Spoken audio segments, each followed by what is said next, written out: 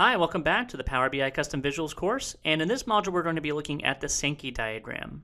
Now the Sankey diagram is really a type of flow diagram that shows values being moved from one item to another. It typically accepts two main columns, which is your source and destination, and then a third column can be the measure that's really measuring the size of the amount of values that have moved from one section to another.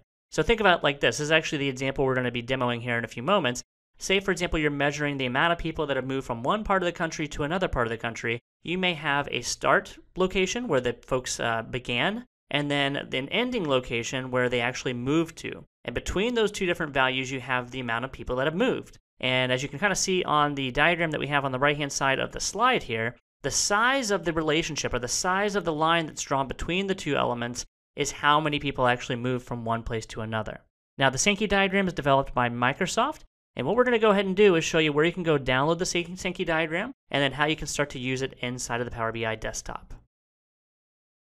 All right, first things first, we're going to go ahead and go to the Power BI Custom Visuals Gallery, which is what you're seeing on my screen here now. You can go there by going to visuals.powerbi.com, and that'll redirect you to the appropriate site.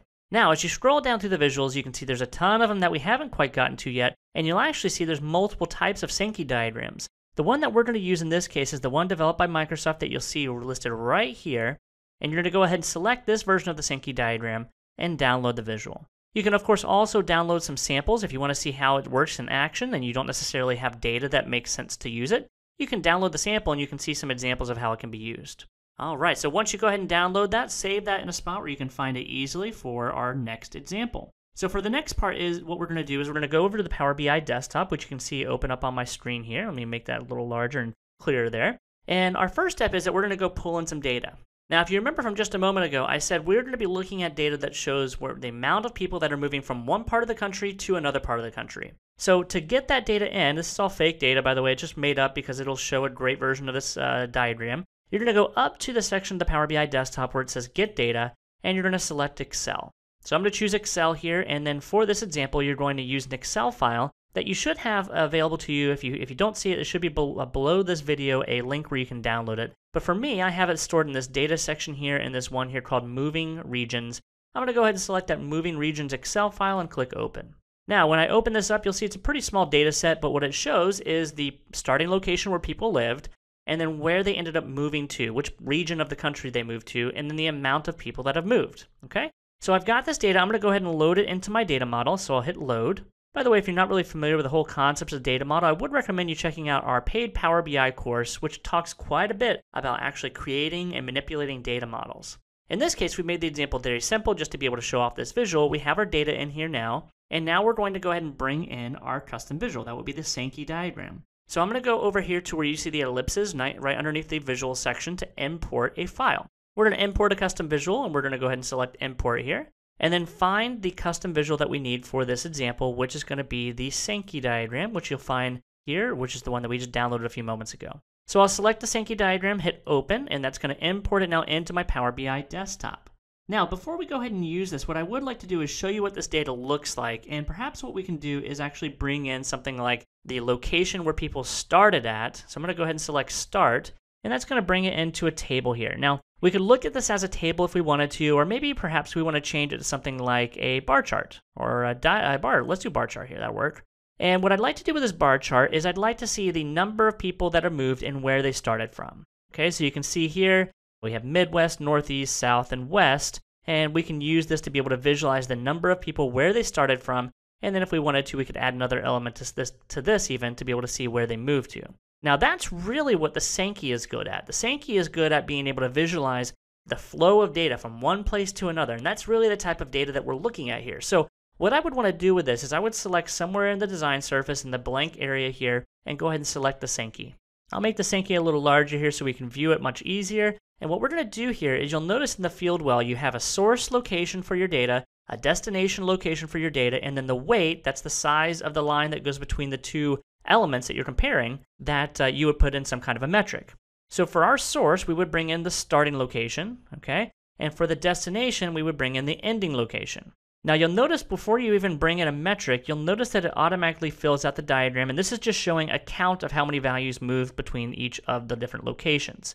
Really here, that what we'd like to analyze based on the weight is the number of people. Okay, so you're going to notice when I add in the number of people here, the people moving, that it significantly changes our Sankey diagram. You're noticing that there's a lot of movement to and from the south. There's also quite a bit of movement from the northeast and some from the Midwest and the west.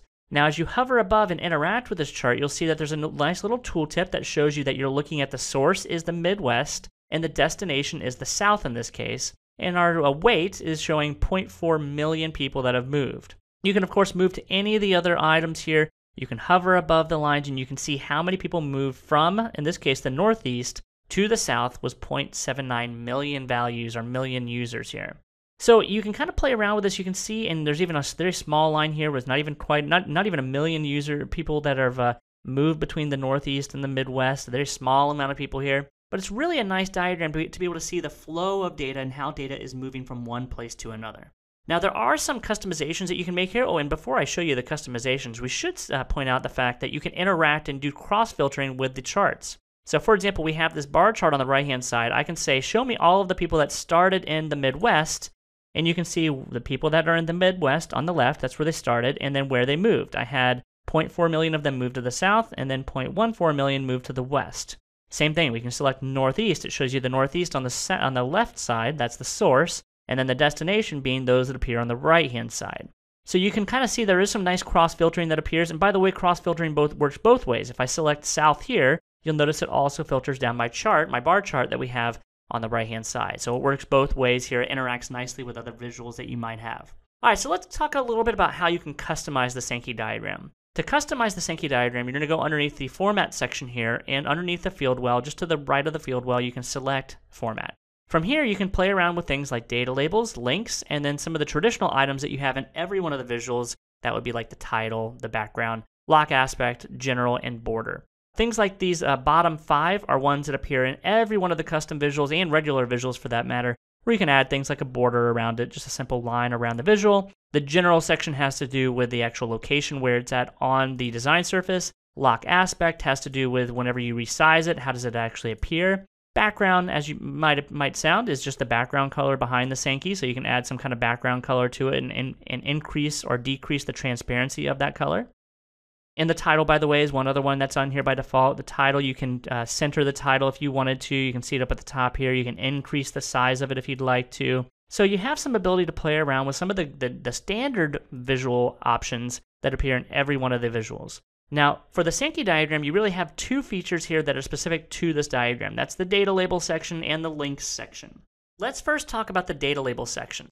So if I go underneath the data label section here, you can see I can turn on or off the data labels. You can see what that's doing on the screen on the left-hand side. When I turn them off, you'll see there is no data labels, but you can still hover above it and see a tooltip.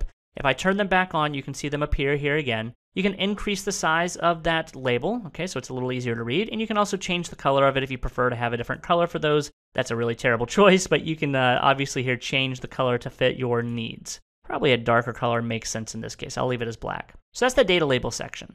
You can also go underneath the link section here, and this is where you can choose what color do you have the links that go between each of the different data elements that you have. So for example, if I want to change this one here that has the source being Midwest and the destination being West, then I would go look for Midwest to West here and change that color here, and you can notice that it actually changes the color between those 2 links, or the link between those 2 elements. And you can change any of these that you want. You can make any one of them to be a different color if you'd like. It's just a matter of coming through here and actually modifying them. Now, a question you might have is, can I make this data-driven? Is there any data-driven element to this? No, not at the moment with this diagram. There is no data-driven element to the colors that you see on here. If you want to change them, you kind of have to manually go through here and change each one of them like I'm doing here now. Not terrible, but I only have a few different cross-sections here. If I had a lot more, then this could be something that would be a little aggravating to have to change every single one of them. In this case, I'm going to revert this back to the default. Just want to show you that, hey, you can change those values. If you want to change the link between those 2 to be a different color, you can certainly do that in here. That's really it for the Sankey diagram. It's a great diagram for being able to see the flow of values between one place to another. So it's very similar to, if you remember, we did an example of the chord diagram. It's kind of similar to the chord diagram in that it'll show relationships between items that have moved from one place to another. So it's good at that sort of thing. You can kind of think of those 2 in the same bucket of visuals, the chord diagram and the Sankey diagram, for how they show a flow of data and movement from one place to another. All right, hope you guys enjoyed this custom visual. I look forward to showing you our next one in the very next module.